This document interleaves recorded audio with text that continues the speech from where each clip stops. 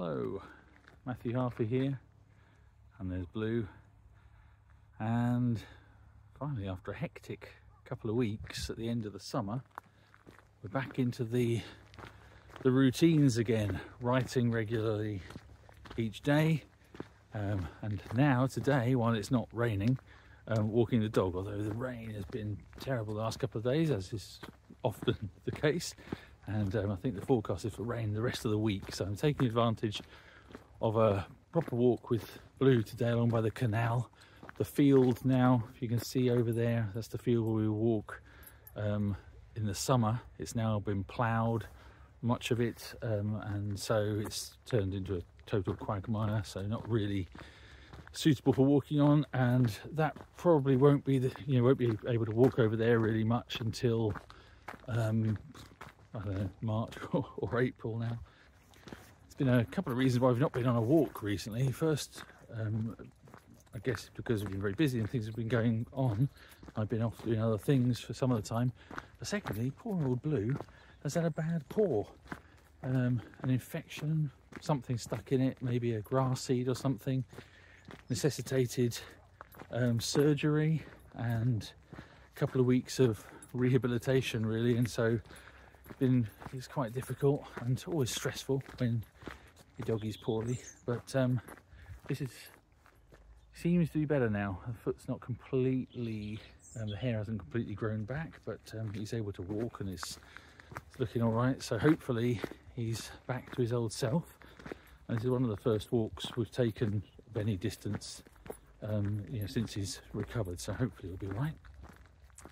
And the other thing, as I said, I've been very busy, done lots of stuff at the end of, it was the beginning of September, went to the Historical Novel Society in Devon with Stephen A. Mackay as the roving podcasters with Rock Paper Swords, invited by the Historical Novel Society to go there and interview people and soak up the atmosphere, and that was great fun. And we interviewed loads of great people, really interesting people, really great writers, including Bernard Cornwell, Kate Quinn, Diana Gabaldon, and Jane Johnson, loads of really brilliant writers. Michael Jex, I'm just thinking of more and more names. If you want to listen to all those interviews we did, check them out on Rock Paper Swords. And if you want to watch videos, we've got the YouTube channel as well, so I'll put a link in the description to this so you can go and watch all of those.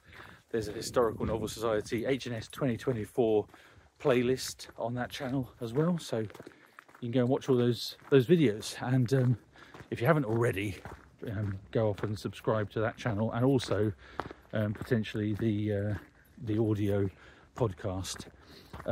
If you listen to podcasts when you're doing stuff like doing the washing or driving your car or something, because we put all the podcasts out in audio formats, primarily, really, the videos being a special thing that we did really for the conference, but usually it's just, there's Blue. Blue! Oh, there he is. Yeah, so we usually just do audio.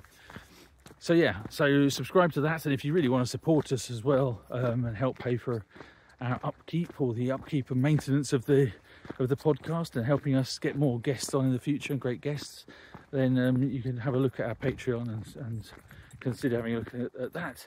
And anybody who supports me on Patreon, thank you very much. I already really appreciate that. After the Historical Novel Society conference, a couple of days after that, I was invited by Chris Bailey of the Bernard Cornwell fan club to attend an invitation-only evening with Bernard Cornwell, which was incredible, in London,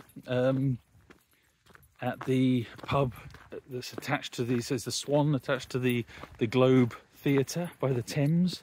Lovely venue. Never been on a Thames riverboat before, but I took a riverboat there, which has got to be the best way to arrive, and felt very Elizabethan, or the big motorboat, as opposed to something a bit more sedate. But yeah, the idea of arriving by river was great.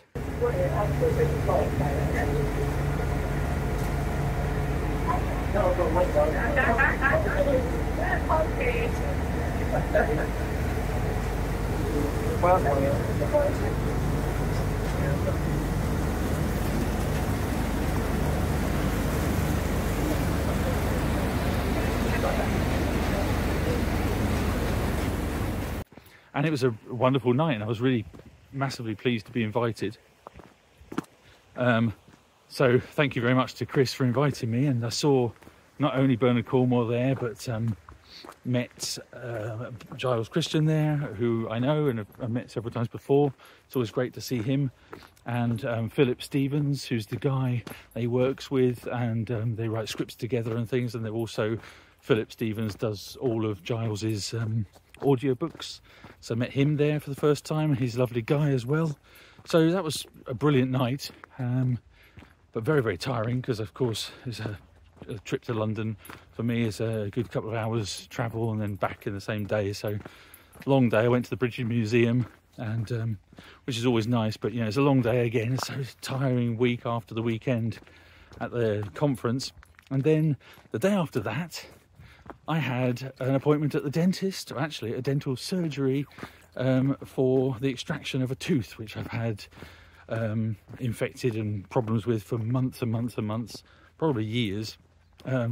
Which again, no, not fun. Well, the opposite of the Bernard Cornwell day out. It was not fun at all, but also quite tiring. That seems to be almost fully better now and healed up. And so back to firing on all cylinders.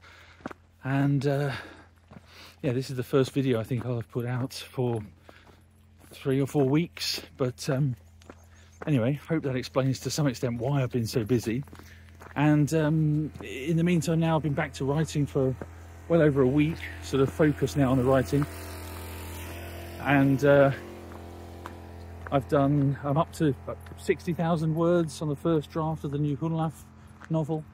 The new Bernicia Chronicles book 10 book, Shadows of the Slain, is all ready. I've been working with the cartographer, map designer from Head of Zeus, and the editor. We've been working on the edits and then the maps as well. So the maps are all done and dusted now as well. So that's all ready, I think, to go. Maybe there might be some proofreading left to go, but pretty much that's done and dusted and ready to go to print, and that's out in December.